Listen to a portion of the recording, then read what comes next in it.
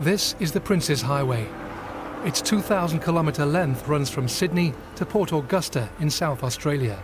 It is a long but scenic route that on the 4th of September 2005 became the scene of one of the most appalling crimes Australia had ever witnessed. The actions of one man that night would destroy a family. I don't wish death on him because I want him to suffer. Where are the kids? They're in the water. Hey? A 3-month police investigation would point to the unthinkable. The facts at the time were a vehicle had left the roadway, travelled across the embankment, through a fence and into the dam. We set up lighting and we didn't find any marks, and that concerned me greatly. Detectives and the public were faced with a stark choice. Was it an accident or something worse? And I don't think after you listen to Farquharson you can come to too many other conclusions other than he killed his kids. The murders committed by Robert Farquharson were crimes that shook Australia.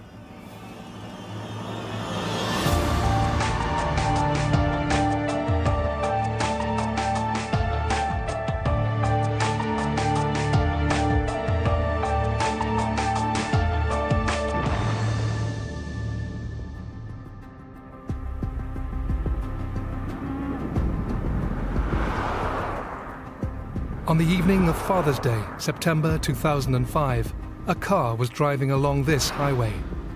Inside were a father and his 3 sons. Suddenly, it veered off the road and into a dam.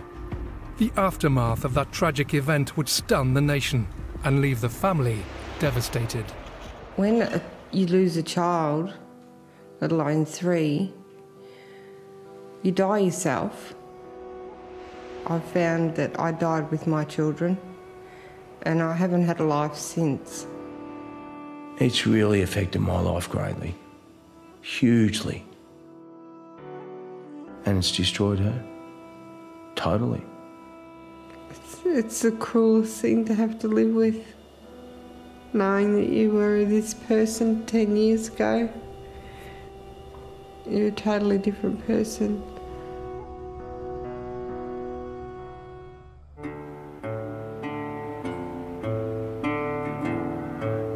About an hour's drive west of the city of Melbourne lies the rural township of Winchelsea. With a population of around 1,500, the peaceful community would, in 2005, be thrust unwillingly into the media spotlight. I think Winchelsea's an interesting place. It's your typical semi-rural community. It's a place where people tend to be born there and stay there, and they go to school there, they marry people that they know from the local area, and they tend to live in the area where they were born and not move far away. Cindy Gambino had known Robert Farquharson since they were teenagers. After her previous boyfriend was tragically killed, what started as a friendship developed into a romance, with Cindy initially attracted to the well-liked Robbie Farquharson. It was an attraction that wouldn't last. Cindy and Robert met when she was a youngster. Robert was a local lad that she knew from around the traps. Everybody knew little Robbie Farquharson, and he was one of those guys in the group. He was not seen as a particular love interest on Cindy's part. There was no real physical attraction there, and that's how I knew I'd settled for second best. But there was security there. He was just solid, reliable Robbie that was always around, offering her lifts, giving her a lift home from the pub, giving her a lift from the local disco. He was Mr. Solid, Mr. Reliable that was never going to want to move away from Winchelsea, which suited her fine. And there's the belly there. I fell pregnant 6 months into the relationship, and that's when things started going downhill. The belly. The baby. And Rob was like a big mummy's boy. He'd stayed at home a lot longer than his friends. When he found Cindy, she already had somewhere to live. She was already independent. And he sort of sees that strength in her, you know, that she can look after him. And he sort of treated her like his mum. There was a lot of things that he wouldn't do. I remember the first time I went shopping on my own and left Jay with him, and Jay was just a new baby. and come home and Jay was in a dirty nappy and he wouldn't change the nappy. Never ever got up during the night to the children. It was always me. She and Rob had been together, I think, for about 6 years then, when they decided to tie the knot.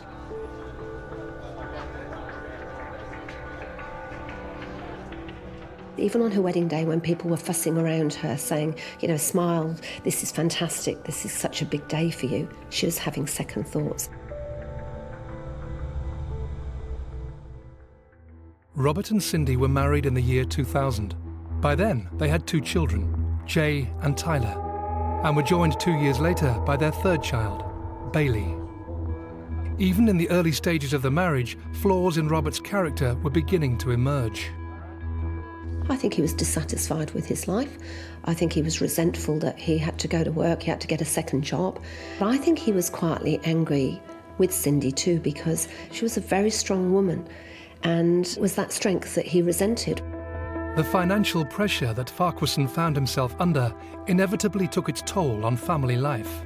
He was actually very angry, and he would rile the kids, he would rouse the kids up. It was passive-aggressive behaviour where he would wind them up to the point that Jay, the older one, would sit and cry. He would do that until they burst into tears, and then the little boy would go in his room and slam the door. He would stir them up till they got to a point where they were so angry with him that they had no respect for him whatsoever. That's actually sadistic and it's quite cruel. He sort of was wearing his own anger out, projecting his own anger onto everyone around him. With Robert increasingly disenchanted with his job and family life, his marriage to Cindy began to disintegrate. In May 2004, Cindy met single father Stephen Mools, a local contractor who was working on their property. Stephen himself had only recently come out of a traumatic breakup, and he now found himself in the middle of another one. Cindy and Robert's relationship was sinking. When Stephen came on the scene, I think he became a bit of a confidant, where she would say, you know, I'm not really that happy, what do you think? And he didn't really want to get involved in that. And she made it very clear that, you know, she thought something of me. I said, well, I'm sorry, but you're married, and I've just come out of a very ugly relationship. It's just not happening. Eventually, I became aware that they were separating. Rob would come around to my house nearly every night, and I was trying to counsel him. I guess as a single dad of 2 boys himself, doing it hard for Stephen, it was very frustrating and irritating to watch Robert grizzling and moaning and doing nothing to move forward. After, it was a good couple of months, I got to the point where I went, you know what? You're an idiot. You don't want your wife back. Stephen actually had quite a scene with him where Stephen was saying, you know, pull your socks up. You're not a father. You're not even being a father. You know, you're being a big baby. Grow up and act like a father. I'm not trying to take your place. I don't want to be you. I've got my own children. But if you want to be a father, start behaving like one. So it was quite a sort of toxic triangle that he really didn't want to be involved in. Cindy asked Robert to leave their home in November 2004, sure that their marriage was over. He always said to me when we had a 3rd child, oh, this is going to wreck our marriage, and I couldn't work out why a 3rd child would wreck our marriage. And it wasn't the 3rd child that wrecked our marriage, it was him. All I wanted to do was be married and have children, but I just married the wrong person. While she began a new chapter in her life, Robert struggled to cope with the breakdown of the relationship. He was saying that they'd separated, but it was a mutual thing, that they had separated on good terms and that he was moving on in his life. That wasn't actually true at all. That was completely untrue. He was very angry. He was stalking Cindy. He was always looking for where my car was and who I was with. It was not a nice feeling. Well, we'd see his car go past overnight, and then he'd obviously go around the block, and then all of a sudden we'd see it again and be like, what is this guy doing? It was behaviour that was consistent with someone who had obsessive, maybe even possessive thoughts. And I remember I used to say to Cindy, you know, is he all together? There was a moment a few days before. It was a Wednesday night and he rang me and he wasn't doing very well. He was really depressed. And I spoke to Stephen's mother about it and she said, just watch out. That pricked my ears up. But I thought he was suicidal, not homicidal. However increasingly bizarre and disturbing Robert's behaviour was becoming, it always seemed to be directed towards Cindy. And so, when Father's Day 2005 came round, there was never any suggestion that his children would be in any sort of danger. After I said goodbye to the kids and drove off, I didn't think that was going to be the last time I'd ever see my kids.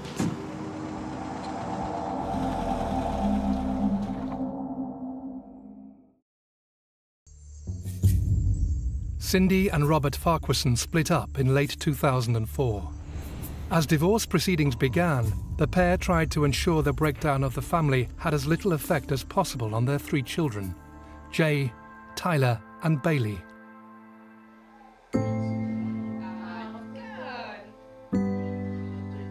Jay absolutely loved football. He had a dry sense of humour.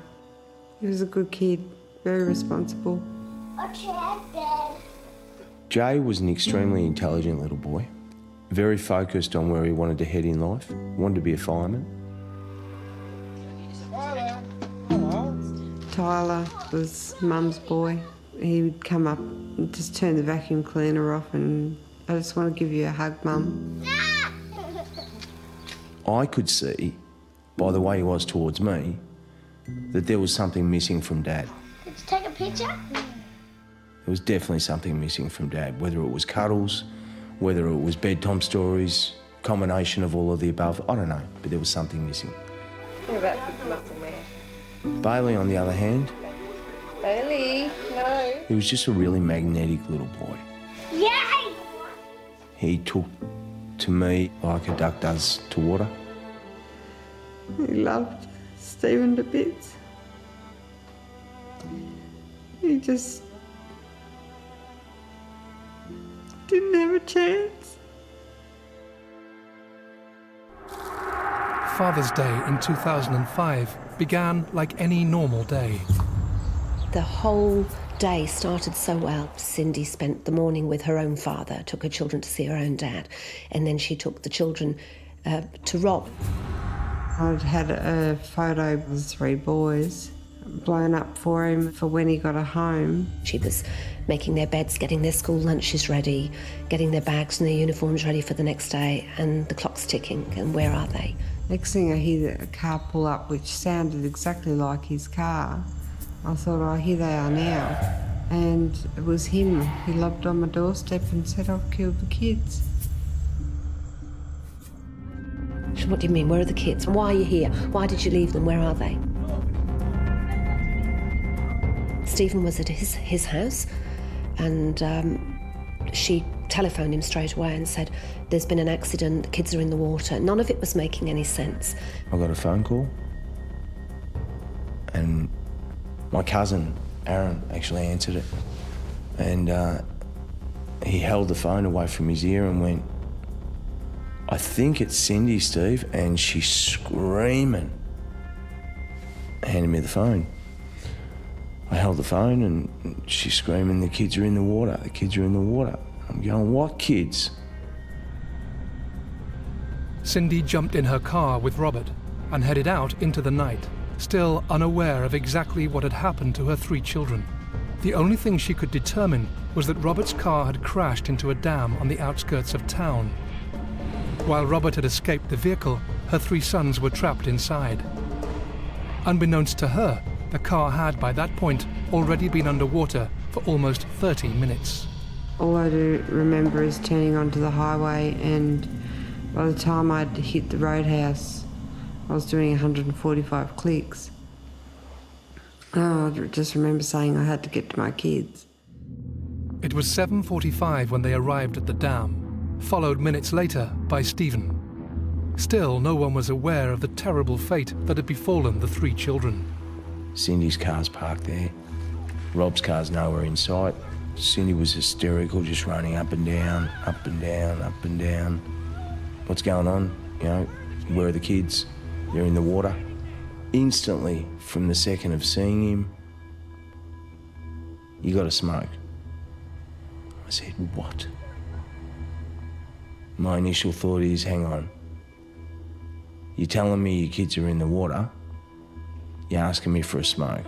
There's something not right about you. Where are the kids? I said, "Get out of my face or I'll fucking kill you." I jumped in the water and I'm trying all these different spots and, yeah, obviously to no avail. We wouldn't be sitting here today.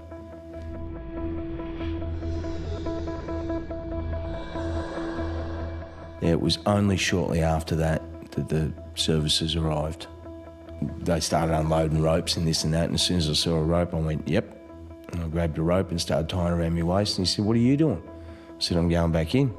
At least I got a rope this time." No, you're not, mate. Well, I was the first ambulance to arrive on the scene. I was actually pointed out to Robert Farquharson.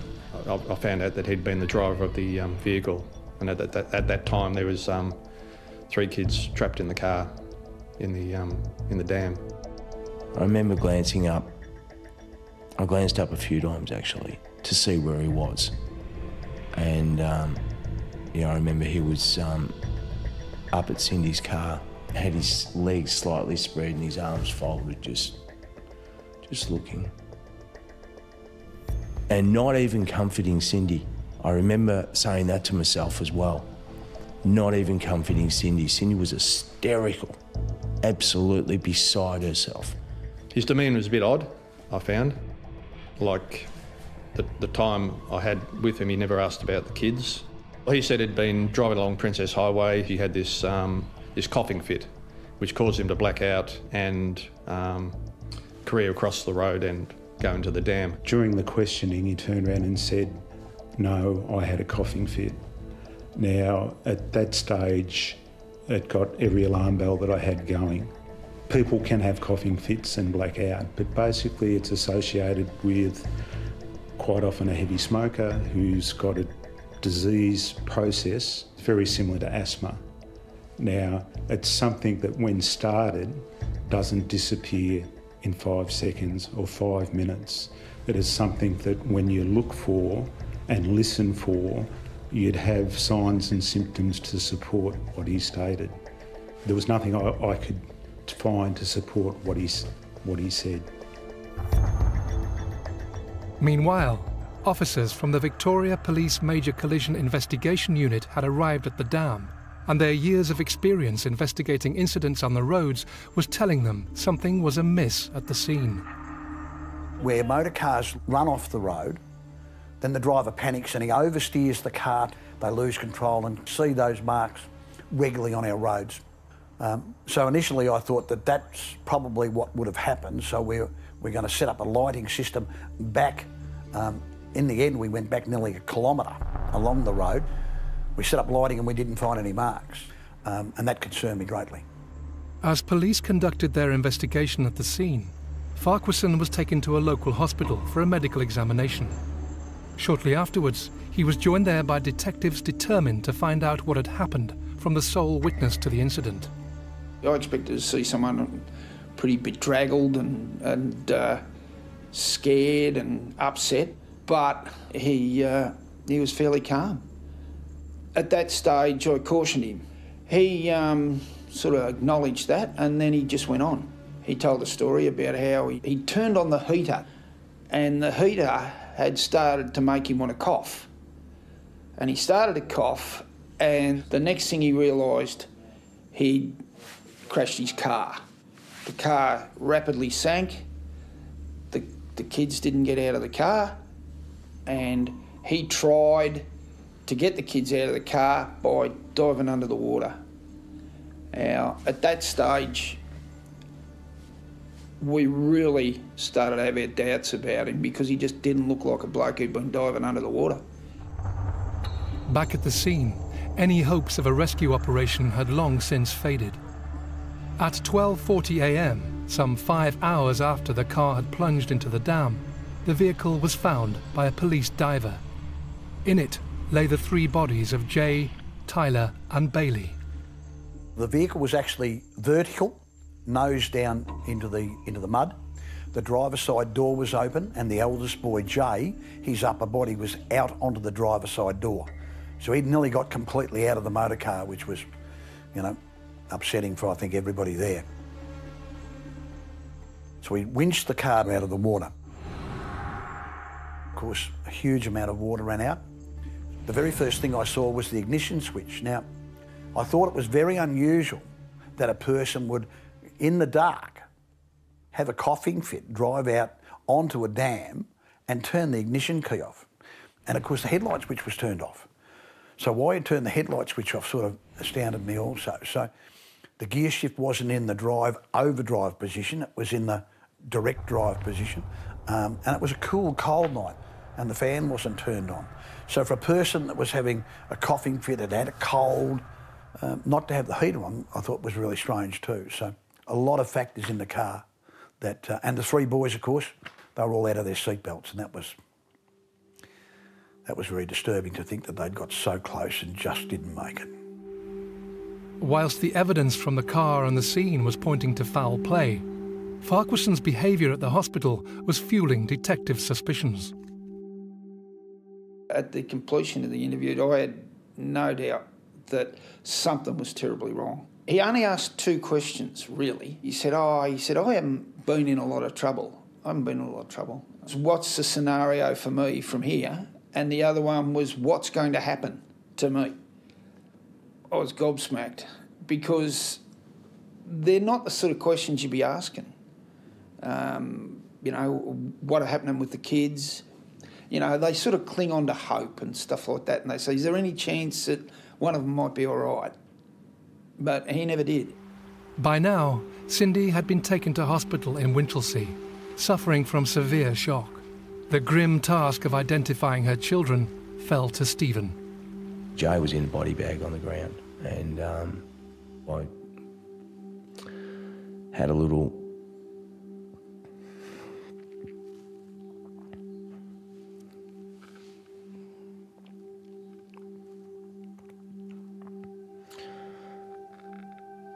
word to Jay.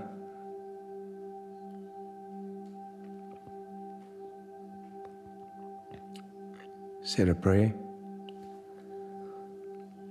I remember saying to the coroner after that, I walked back over to the coroner and I said, this is shit. I said, he said, yeah, this, in all the 30-odd years or something that I've been doing this job, I've never ever seen or been to anything as bad. I said, Tyler and Bailey are in the car, am I allowed to touch them? He said, no. Oh, okay. Okay. And with that, I walked over to the car. I knew Bailey was gone, obviously, but I whispered in his ear, you know, you'll be safe.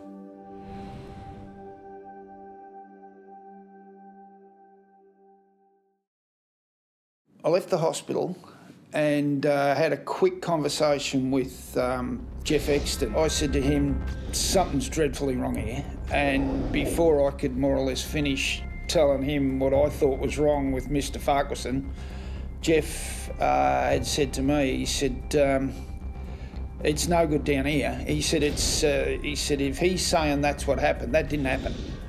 He said, there's something horribly wrong here.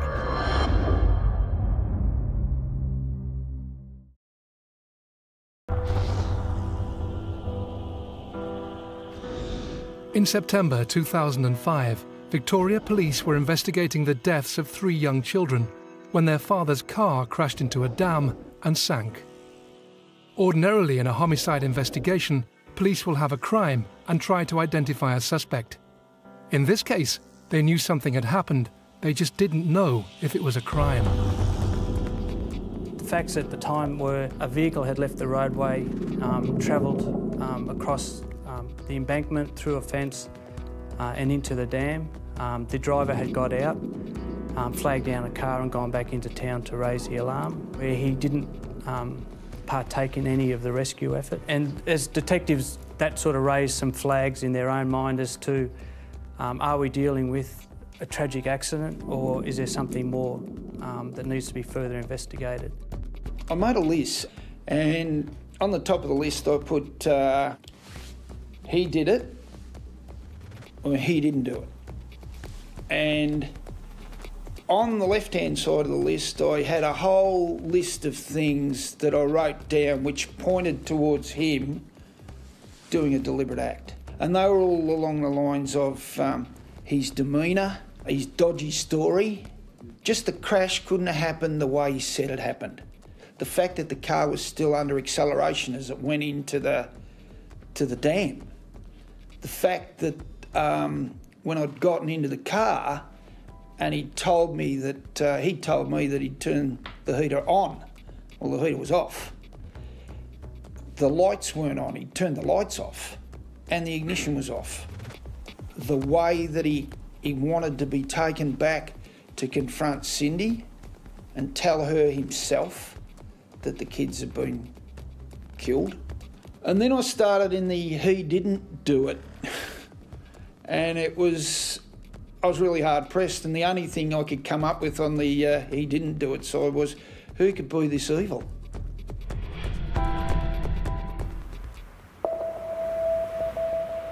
Whilst the police carried on with their grim task, the family faced their own torment, the funeral of the 3 boys.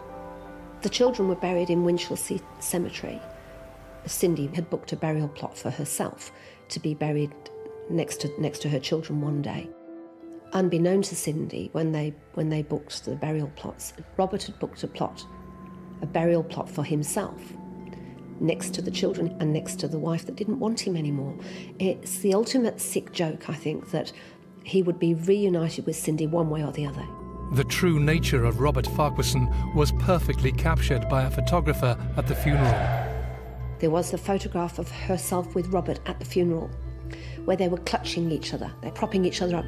With hindsight, that is sick too. Here she is being propped up by the man who's caused her all this pain. The following week saw Robert Farquharson interviewed by police, and he stuck to his story about a coughing fit causing him to black out. However, the evidence that was being fed back to detectives from the dam was telling a different story. There were at least 3 steering inputs to get that vehicle from the road to the dam. The first steering input is to turn off the roadway itself. They found no marks on the road to indicate a vehicle had lost control, no skid marks, scuff marks.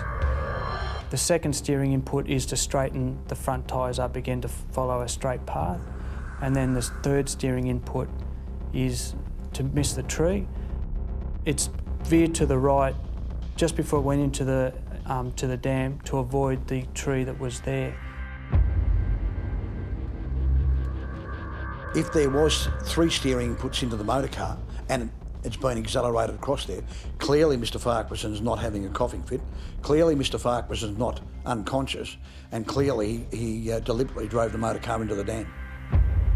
As well as the forensic work being carried out, detectives were trying to determine if Farquharson's actions in the weeks and months leading up to Father's Day could reveal any clues as to what would happen that night.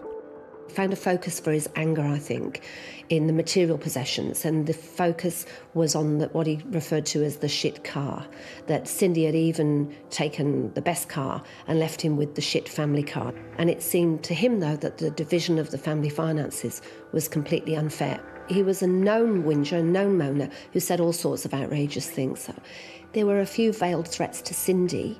I think Cindy, having lived with Rob all those years and listened to all that sort of stuff, thought it was just more of the same. She was concerned he was depressed, but she never dreamed for a moment that he was considering harming the children.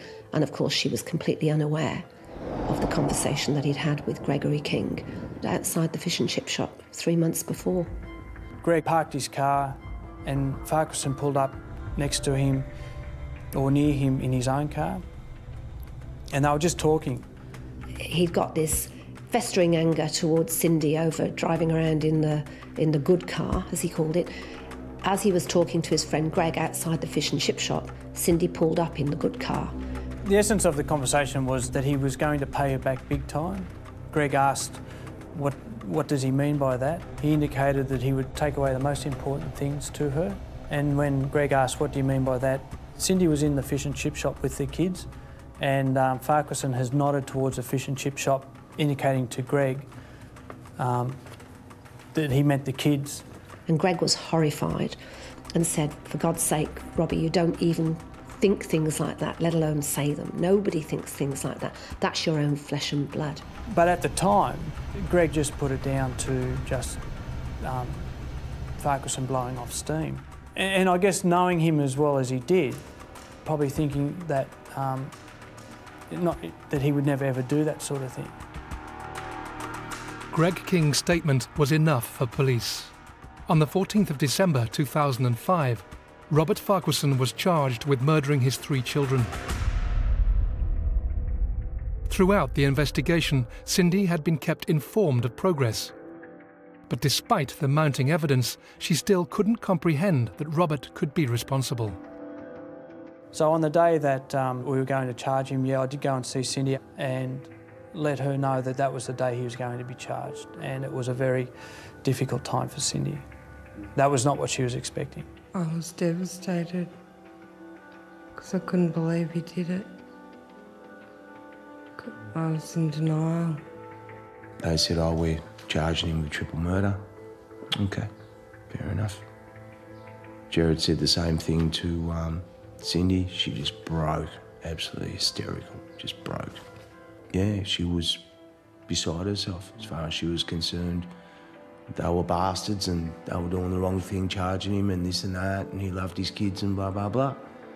She still clung on to that belief that this had to be a terrible accident. There was no way anyone would do such a dreadful thing just to punish her for ending the relationship. She could not get her head around that. So right from the time Robert was charged, she was part of the campaign to clear his name.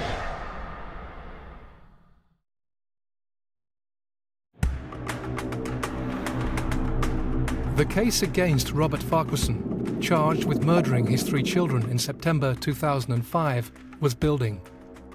Police alleged he had deliberately driven his car into a dam and his sons had drowned. In August 2007, that theory would be tested in a highly publicised court case. And that's what the purpose of a trial is to test the evidence to determine guilt or innocence. Cindy was supporting Farquharson in the first trial and didn't want to believe still at that point that he would deliberately do this to their children. She was a gift to the defence. She was a gift in that trial because she said all the right things, but the evidence was overwhelming. It was a 3-month investigation. There were things that we did to investigate the veracity of the story. We found a car that we put in the dam to test how long it was before it filled up with water.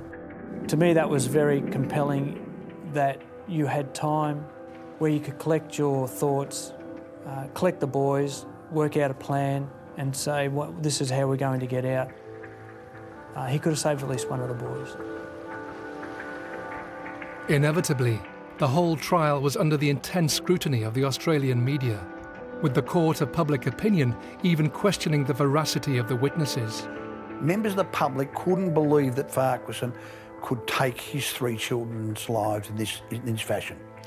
And the negativity that we got on the internet from Facebook and those types of blogs that were set up was terrible.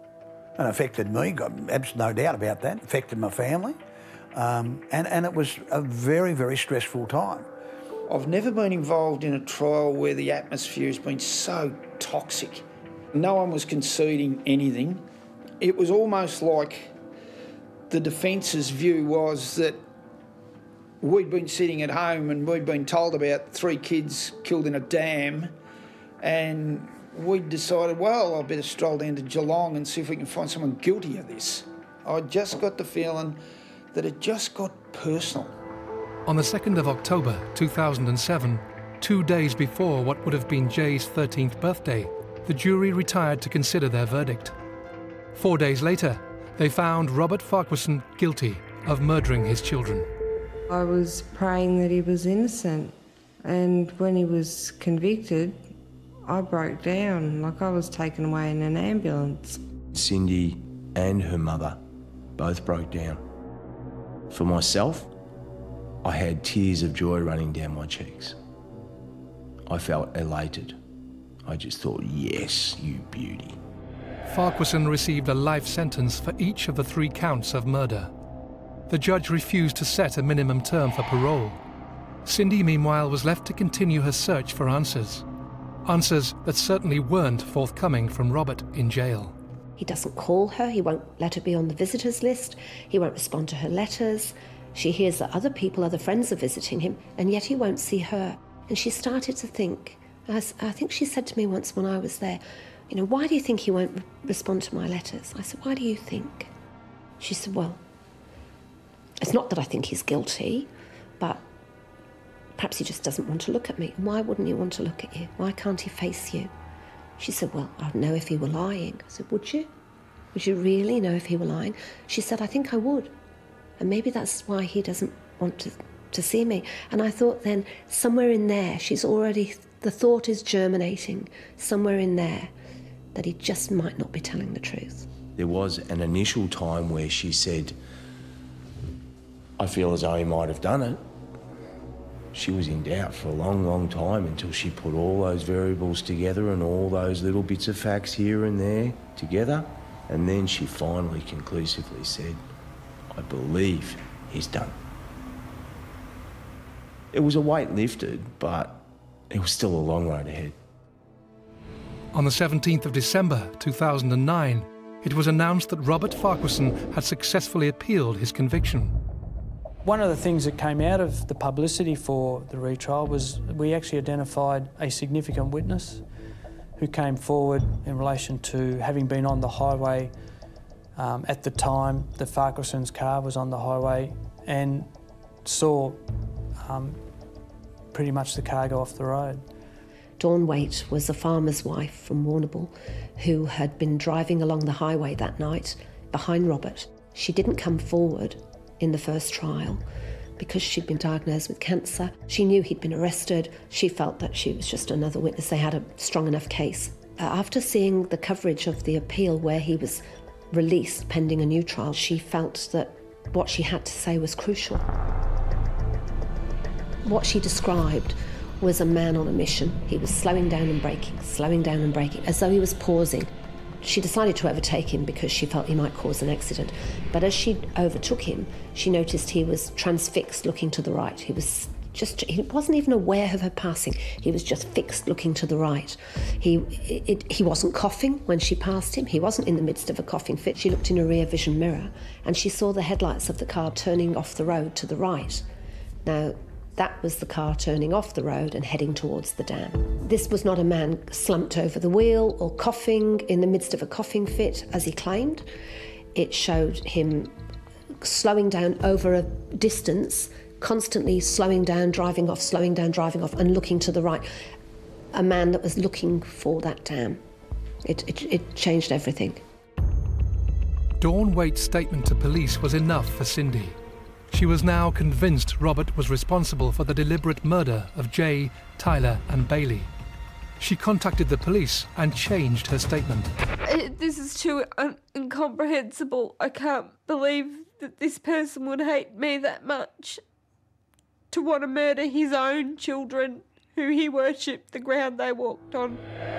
The second trial of Robert Farquharson began on the 5th of May 2010.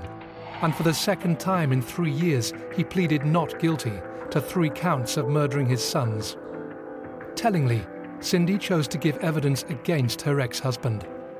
She was dreading it, absolutely dreading this second trial. But when it came, she said, I was Robert's voice first time round. I spoke up for him. I was loyal to him, and I was misguided. But second time around, my children will have a voice, and I will be their voice. As powerful and moving as Cindy's testimony was in court, a defining moment came when the accused took the stand. Farquharson was put in the box and he had a shovel and he dug himself a hole and he never got out of it. I think his evidence was just unbelievably bad. He had clear memories of things that would suggest that he was innocent, and every time things were put to him about, well, how do you say this could happen? Oh, I don't know, I've forgotten. Can't remember. I can't remember was like his biggest answer, I think. He gave evidence like he'd lost his push bike.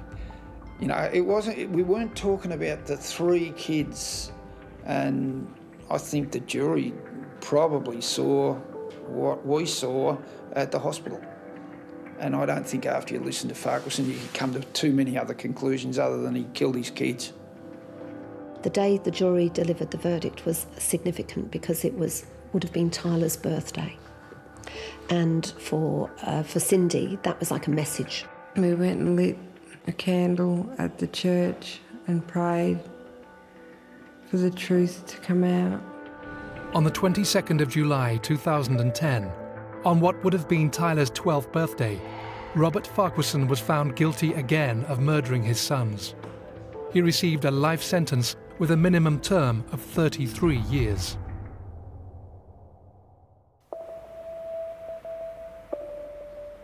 He's going to be 70-odd when he gets out, if he gets out.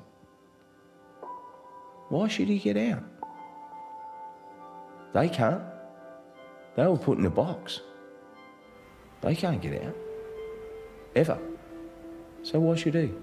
There's no closure for me. It's always there. From the moment I wake up to the moment I go to bed. There's always birthdays, there's always anniversaries. What? Mummy do it? Hate him with a passion. I don't wish death on him because I want him to suffer. I hate him more. I hate what he's done to me. Turn around.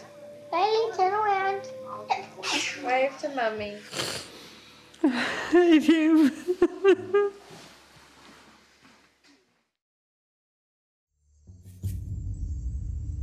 I believe this crime was so shocking because it was out-and-out revenge. I think it all comes down to I don't think you realise the value of having a child. Consequently, there's 3 little boys gone. When 2 people separate, don't use the children as pawns, because you might be that person's ex, but you're not your children's ex. Cindy said to me once, do you think he didn't love them? I said, I think he did love them. I think he hated you more.